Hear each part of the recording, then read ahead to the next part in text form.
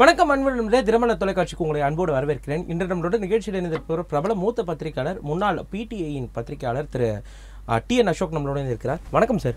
வணக்கம். வணக்கம் sir. Sir, இப்போ இந்த கோவிட் அப்படின்றது ஃபஸ்ட்டு எங்கேருந்து எமர்ஜ் ஆச்சு? இன்றைக்கி சைனாவில் ஒரு புது வேரியண்ட் வந்திருக்கு அப்படின்ற மாதிரிலாம் சொல்கிறாங்க. அந்த புது வேரியண்ட் பற்றி நம்ம டீப்பாக அனலைசிஸ் பண்ணலாம். நீங்கள் ரீசெண்டாக இப்போ ஒரு கோவிட் பற்றி ஒரு புக் எடுத்திருக்கீங்க. Congratulations for that actually. Thank you. So இந்த கோவிட் அப்படின்றது ஃபஸ்ட்டு எங்கேருந்து எமர்ஜ் ஆச்சு சார்? கோவிடுங்கிறது வூஹான் சிட்டின்னு சொல்லிட்டு ஹூபாய் province in China. It started actually there and then slowly September 2019 தான் actual out break took place.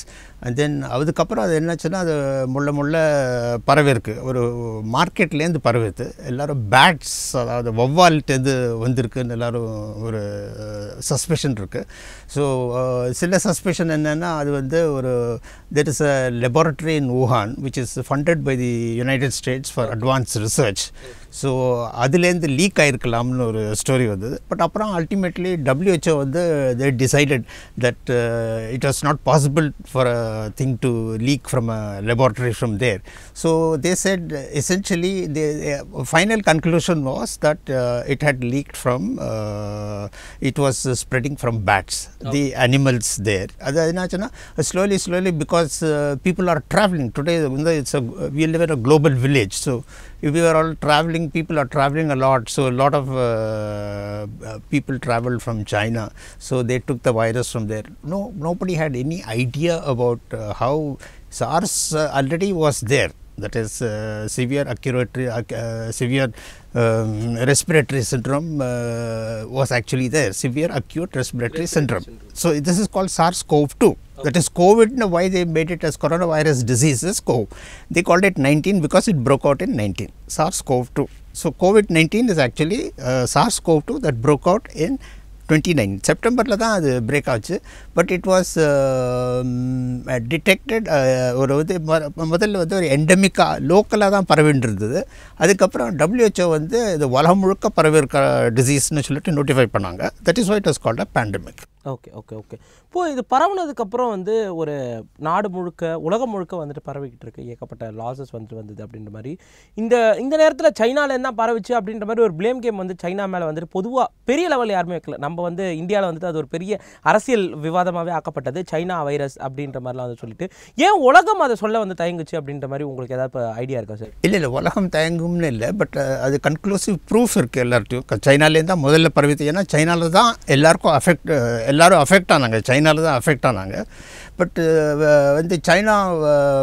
சைனாலேருந்து virus லேப்லேருந்து league ஆச்சு, இல்லைன்னா அனிமல் மார்க்கெட்லேருந்து லீக் ஆச்சு, அங்கேருந்து தான் பரவிதுன்னு சொன்னோடனே China went into defence mechanism. அவள் எங்கே என்ன பண்ணான்னா counter floated theory. That is என்ன சொன்னாங்கன்னா, தியரியில் என்ன சொன்னாங்கன்னா, இது American soldiers had actually come for training in the US and they had been inoculated against this severe acute respiratory syndrome vaccine they had tried, and because of the soldiers it had spread. America stoutly denied. அவ சொன்னாங்க, எங்க army சோல்ஜர்ஸ்னால வரல, actually we know that it actually had spread only from the animal market, or it might have leaked. But leak பத்தி யாரும் ஜாஸ்தி பேசல. It was mostly people talked about how it had spread from the market in Wuhan. Okay. So இந்த Wuhan மார்க்கெட்லேருந்து பரவி அது கிட்டத்தட்ட ஒரு பேண்டமிக்காக மாறிடுச்சு. கணக்கிலே இல்லாத அளவுக்கு இறப்புகள் வந்திருக்கு அப்படின்ற மாதிரி தான் பார்க்கலாம். ஸோ இந்த ப்ளேம் கேம் வராது என்ன காரணமாக இருக்கும் அப்படின்ற மாதிரி ஒரு தாட் இருக்கு. ஏன்னா அமெரிக்கா ஓகே இதுதான் காரணம், இவங்க தான் காரணம் அப்படின்ற மாதிரி நிறைய கண்ட்ரிஸை கார்னர் பண்ண டைம்ஸ் எல்லாமே உண்டு. இதில் சைனா மேலே அமெரிக்காவுக்கு ஒரு பயமா அப்படின்ற ஒரு கேள்வியும் வருது. அது உண்மைதானா? அதனால இல்லை. It is nothing to do with China. It is nothing to do with America. It is a purely medical fact. And யாருமே எக்ஸ்பெக்ட் பண்ணல இந்த மாதிரி இவ்வளோ விருலண்ட்டாக ஒரு வைரஸ் ஸ்ப்ரெட் ஆகும்னு யாருக்குமே தெரியல முதல்ல. அதனால தான் ஏன்னா symptoms common cough and gold symptoms தான். முதல்ல மூக்கில் இரிட்டேஷன் வரும், த்ரோட்டில் இரிட்டேஷன் வரும், ஃபீவர் வரும். அது யூஸ்வலாக உங்களுக்கு ஃப்ளூவில் கூட அது தான் வருது. பட் அது ஆக்சுவலாக என்ன அர்த்தம்னா 4-5 நாள் கழிச்சு மூக்கில் அந்த வார்ம்த்தில் அது it takes it's what shall I say, it takes its germination period in the nose, and then again it travels down to the lungs. Adu once lungs kulla poidthuna, it's really starts multiplying itself into millions and millions of parts of the virus. அதை வந்து control பண்ணுறது ரொம்ப கஷ்டமாக இருந்தது. அது முதல்ல யாருக்குமே தெரியல அதை எப்படி கண்ட்ரோல் பண்ணுறதுன்னு. ஹைட்ரோக்ளோரோக்வின்னு ஒரு மெடிசன் இருக்குது, அதை தேவர் using it for controlling it. But அது கூட அதனால ஜாஸ்தி எஃபெக்ட் இல்லை. அமெரிக்கா வாஸ் யூஸிங் இட், அதுலேயும் எஃபெக்ட் வரல. Lot of countries started using that, அதுலேயும் எஃபெக்ட் வரல. பட் அதனால என்ன பண்ணாங்கன்னா அப்புறம் அமெரிக்காவில் வந்து தே told Pfizer immediately to roll out a vaccine, because without the vaccine it cannot be controlled. Vaccine inoculate ஆயிடுச்சுன்னா the disease will not spread ங்கிற ஒரு belief. That is generally all diseases, if you are inoculated or vaccinated, it will not spread. So அதனால தான் there was an emergency rollout of vaccines. அதை தான் America. So I don't think there's any politics attached to this spread of the disease. Okay. So இந்த disease spread பண்ணதுலே வந்துட்டு எந்த ஒரு எப்படி சொல்றது, ஒரு உள்நோக்கம் அந்த மாதிரிலாம் இருக்கும், அந்த மாதிரி ஒண்ணுமே கிடையாது. I don't think so. It is a natural phenomenon. நான் பொறுப்பேற்றுக்க வேண்டியது சைனா தான் அப்படின்ற ஒரு அது ஒரு உலகத்தில் everybody feels that China should take the blame because அங்கேயும் தான் ஸ்ப்ரெட் ஆச்சுன்னு. But also we should learn, என்ன லேர்ன் பண்ணணும்னா சைனா தான், because it's a communist country, it was very easy for them to control it. டக்குனு heavy protocols எல்லாம் போட்டு shut downs, lockdowns எல்லாம் பண்ணிவிட்டு they were the first to control the disease. Other countries were really struggling. எப்படிடா இந்த இவ்வளோ பயங்கரமான வியாதியை எப்படி கண்ட்ரோல் பண்ணுறதுன்னு வச்சா பிரமிச்சு போயிட்டாங்க. ஓகே. இப்போ நீங்கள் ஒரு book எழுதிருந்தீங்க, we came to know that. Sir இப்போ என்ன பண்ணியிருக்கணும் ஆக்சுவலி வந்துட்டு, நம்ம என்ன மிஸ் அவுட் பண்ணோம் அப்படின்ற மாதிரி. ஏன்னா இப்போ ஒரு புது வேரியன்ட் வந்து பரவிட்டு இருக்கு. பேசலாம். இந்தியா அப்படின்னு வந்து பார்க்கும்போது medical infrastructure we were not ready to face Covid அப்படின்ற ஒரு சுச்சுவேஷன் தான் வந்துட்டு இருந்தது. பட் வேர்ல்டே ஸ்ட்ரகிள் ஆகிட்டு இருந்தது அப்படின்ற மாதிரி தான் நம்ம வந்து பார்த்துட்டு இருந்தோம். இட்டாலிலாம் ஒன் ஆஃப் தி பெஸ்ட் என்ன சொல்கிறது மெடிக்கல் ஸ்ட்ரக்சர் இருக்க ஒரு கண்ட்ரி. அவங்க பார்த்த ஒரு நாளைக்கு அத்தனை கேசஸ் வந்துட்டு இருந்து, இத்தனைக்கும் டூரிசம் அதிகமாக இருக்கிற ஒரு நாடாகவே வந்து இருந்து கொண்டு இருந்தது அப்படின்றத நம்ம பார்த்துட்டு இருந்தோம். என்ன ஆக்சுவலாக பண்ணியிருக்கணும்னு நினைக்கிறீங்க சார்? என்ன பண்ணியிருக்கணும்னு இதில் வந்து ஹைண்ட்சைட்டில் வந்து பேசுகிறது it's not very correct in my opinion. எதுவுமே any disease that breaks out, முதல்ல நமக்கு என்ன க்ளூன்னே தெரியாது. அது வந்து because symptoms will be very common, like cough, gold, அந்த மாதிரி தான் சிம்டம்ஸ், ஃப்ளூ சிம்டம்ஸில் தான் வரும். பட் அது பயங்கரமாக பரவரிச்சு தான் நமக்கு வந்து தெரியுறது அது என்னென்னு.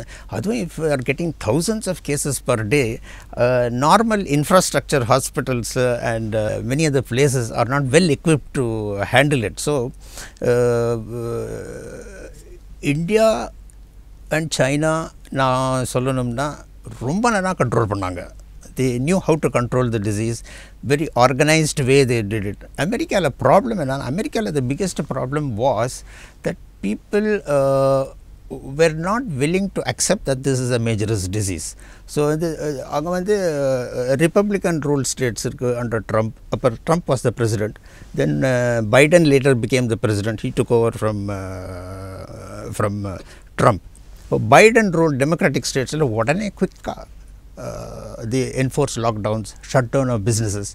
Trump is a businessman, so Trump வந்து his thinking was very different. அவன் என்ன பண்ணான்னா, ட்ரம்ப் வந்து சொன்னா இதை பிஸ்னஸ் எல்லாம் க்ளோஸ் பண்ணிட்டோன்னா எல்லோரும் சஃபர் பண்ணுவாங்க, அதனால we should not சொல்லிட்டு.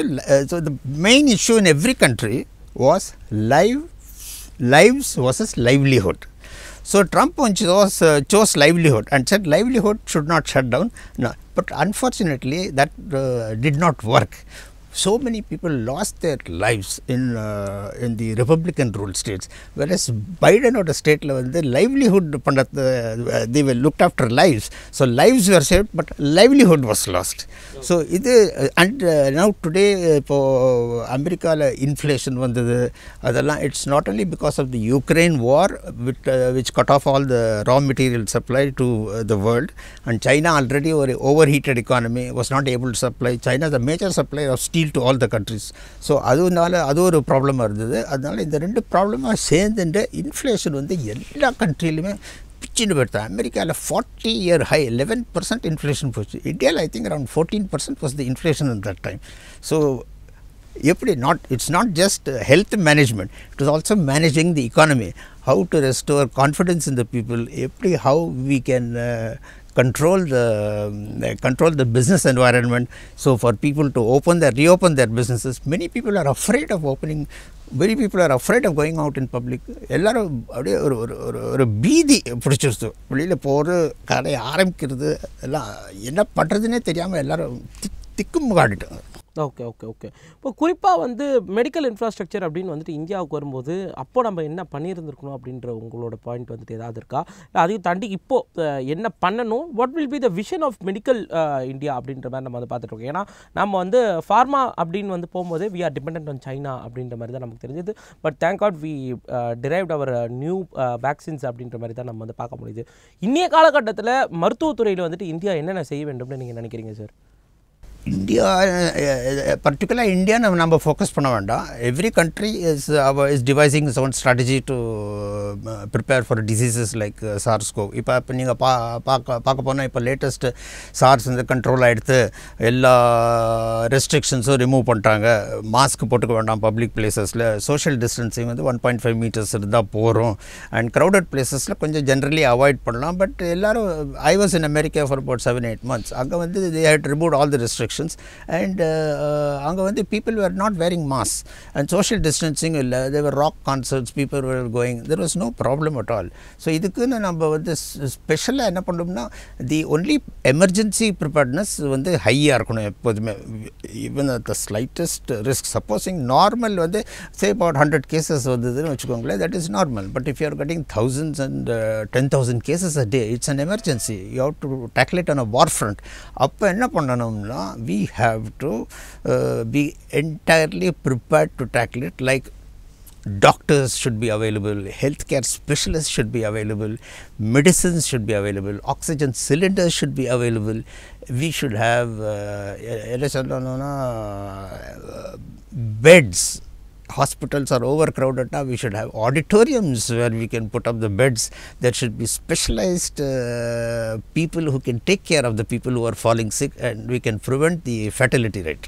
ஓகே ஓகே ஓகே இப்போ குறிப்பாக வந்துட்டு இந்த ஒரு அவுட் பிரேக் அப்படின்னு வந்துட்டு வரும்பொழுது நமக்கு பார்டரில் ஒரு கிளாஷ் நடக்கிறது வந்து நம்ம வந்து பார்த்துட்ருக்கோம். இப்போ பார்டர் கிளாஷ் வந்து இப்போ ரீசெண்டாக தவாங்கில் வந்து நடந்தது. கோவிடோட நியூ வேரியண்ட் வந்து வந்திருக்கு அப்படின்ற மாதிரி தான் நம்ம வந்து பார்க்க முடியுது.